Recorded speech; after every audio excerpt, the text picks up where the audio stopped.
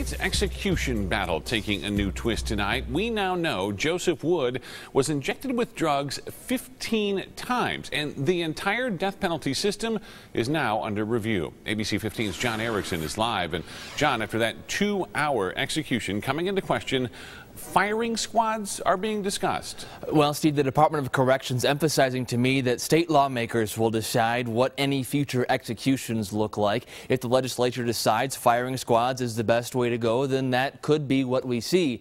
We asked Wood's attorney if a firing squad would have been better for his client. It took pages and pages to list the 15 times Joseph Wood was given lethal drugs during his execution.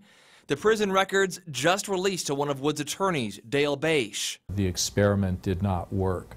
The Department of Corrections was experimenting with this drug combination, and the Department of Corrections kept giving dose after dose after dose. Now, the way Arizona put Wood to death is under independent review.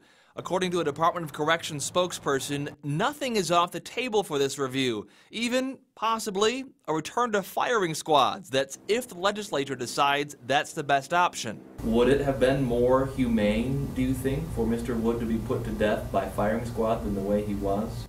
Well, that's not for me to say. That's for the Arizona legislature. The Department of Corrections released a statement saying, in part, that Wood was sedated from shortly after the first injection through the time of his death, almost 2 hours later. The records also showed that the director called the Attorney General's office for a contingency plan after 14 doses hadn't worked.